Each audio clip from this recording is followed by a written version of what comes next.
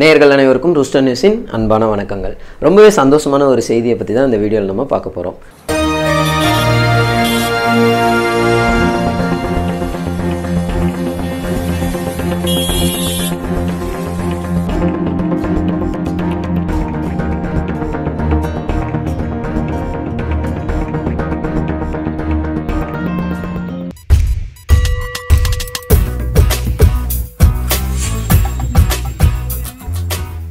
ரெண்டு நாள் முன்னாடி வரைக்கும் யாருக்குமே தெரியாத ஒரு அசாதாரணமான போர் விமானி தான் அபிநந்தன் வர்தமான். இது மாதிரி நிறைய விமானிகள், நிறைய வீரர்கள் வந்து நம்ம இந்திய ராணுவத்தில் இருக்காங்க. அதே சமயத்தில் இந்த ஒரு நபர் இன்னைக்கு உலகமே அறிஞ்ச ஒரு ரியல் ஹீரோவாக இந்தியாவுக்கு திரும்ப வந்திருக்காரு பாகிஸ்தான்லேருந்து. பாகிஸ்தான் ஆர்மி இவரை கைது பண்ண பிறகு நிறைய பயந்தாங்க எல்லாரும். அதே சமயத்தில் பாகிஸ்தான் எந்த விதத்துலையும் தவறாக நடந்துக்கிறாம ஒரு சரியான முறையில் நேர்த்தியாக நடந்துக்கிட்டு போர் வேணாம் அப்படின்றதுக்காகவும் அமைதியை நிலைநாட்டுறதுக்காகவும் அவரை இப்போ ரிலீஸ் பண்ணியிருக்காங்க. பாகிஸ்தானில் இருக்கக்கூடிய மக்களும் கூட போர்லாம் வேண்டாம், அவரை ரிலீஸ் பண்ணிருங்கன்னு தங்களோட கையில் பலகையெல்லாம் வச்சுட்டு ரோட்டில் நின்றுருக்காங்க. அபிநந்தன் அவர்கள் இஸ்லாமாபாத்திலிருந்து ஃப்ளைட் மூலமா லாகூர் கொண்டு வரப்பட்டு வாகா எல்லை பகுதியில் இருக்கக்கூடிய இந்திய அதிகாரிகள்கிட்ட ஒப்படைக்கிறதுக்காக பாகிஸ்தான் ராணுவம் அவரை கூட்டி வந்திருக்காங்க. அதே சமயத்தில் அவரை வரவேற்கிறதுக்காக அங்கே ஒரு மெடிக்கல் டீம் ரெடியாக இருக்காங்க. ஒட்டுமொத்த பஞ்சாபில் இருக்கக்கூடிய நிறைய மக்கள் அங்கே கூடியிருக்காங்க அவரை வரவேற்கிறதுக்காக. மேலும் அபிநந்தன் அவர்களுடைய பெற்றோர்களும் அங்கே போயிருக்காங்க ஃப்ளைட்டில்.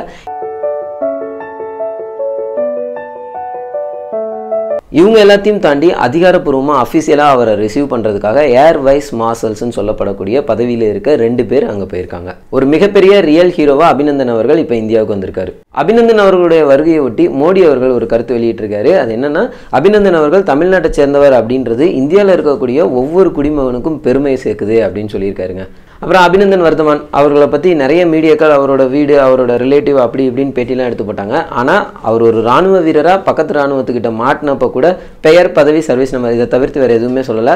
அந்த பொறுப்பு இருக்கக்கூடிய எல்லா மீடியாவுக்கும், ஒவ்வொரு மீடியாவுக்கும் வேணும் அப்படின்றத இந்த இடத்துல நான் குறிப்பிட விரும்புகிறேன். அதே சமயத்தில் நம்ம ரூஸ்டர் நியூஸ் சேனலில் அவரை பற்றி எந்த ஒரு தகவலும் சொல்லலை அப்படின்றதையும் பெருமையாக சொல்லிட்டு, இதே சமயத்தில் இன்னொரு விஷயத்தை பற்றியும் இங்கே குறிப்பிட விரும்புகிறேன். அவர் ராணுவத்தில் இருந்திருக்காரு, ஒரு ராணுவ வீரர் இன்னொரு ராணுவத்திட்ட மாட்டிக்கிட்டாரு. அவர் இப்போ கூப்பிட்டு வந்துட்டாங்க, சுமூகமாக முடிஞ்சிருச்சு. இதே மாதிரி ஒவ்வொரு நாளும் அது காலங்காலமாக நடந்துட்டு இருக்க ஒரு விஷயம், முற்றிலும் குறிப்பாக தமிழகத்தில் நடக்கக்கூடிய ஒரு விஷயம். தமிழக மீனவர்கள் இலங்கை இராணுவத்துக்கிட்ட மாட்டிக்கிறாங்க. பல பேர் உயிரும் இழந்திருக்காங்க. இன்னும் பல பேர் சிறைப்பிடிக்கப்பட்டிருக்காங்க. அவங்களோட போட்டெல்லாம் ரொம்பவே சேதப்படுத்தப்பட்டிருக்கு. இந்த சம்பவத்திலும் இந்திய அரசு பேச்சுவார்த்தை நடத்தி இதில் ஒரு சுமூகமான தீர்வு காணணும் அப்படின்றத கோரிக்கையாக வச்சுக்கிறோம். இது இந்தியாவில் தமிழகத்தில் மட்டும் நடக்கலை, மத்தியில் கூட நடந்துட்டு தான் இருக்குது. மும்பை பகுதிகளிலும் சரி, இந்த பக்கம் இருக்கக்கூடிய அந்த பார்டரில் இருக்கக்கூடிய அந்த கடலோர பகுதிகளில் இருக்கக்கூடிய பகுதிகளிலும் இந்த மாதிரி பிரச்சனைகள் தொடர்ந்து நடந்துட்டு தான் இருக்குன்னு ஒரு சிலர் குறிப்பிட்டிருக்காங்க. இந்தியா முழுவதுமே இப்படிப்பட்ட பிரச்சனைகள், அதாவது ஒரு பயங்கரவாதத்துக்காக பார்டரை கிராஸ் பண்றவங்கள ரிலீஸ் பண்ணுங்க அப்படின்னு நம்ம கேட்க போறதே இல்லை. ஒரு அப்பாவியா தங்களோட ஒரு சாதாரண மனிதர்களா தவறுதலா ஒரு இடத்துல பார்டரை கிராஸ் பண்ணி மாட்டிக்கிட்டவங்கள திரும்பி கொண்டு வரதுக்கு என்ன நடவடிக்கையோ அது சம்பந்தமான முயற்சியில இந்திய அரசு இறங்கணும்னு சொல்லிட்டு வேறொரு வீடியோவில் உங்களை சந்திக்கும் வரை உங்களிடமிருந்து விடைபெறுவது தி ரூஸ்டர் நியூஸ் டீம். இந்த வீடியோ பத்தின கருத்துக்களை கமெண்ட்ல பதிவு பண்ணுங்க. இந்த வீடியோ உங்களுக்கு பிடிச்சிருந்தா லைக் பண்ணுங்க, ஷேர் பண்ணுங்க. தி ரூஸ்டர் நியூஸ் சேனலை சப்ஸ்கிரைப் பண்ணுங்க. மறக்காம பெல் சிம்பலை பிரஸ் பண்ணுங்க. நன்றி, வணக்கம்.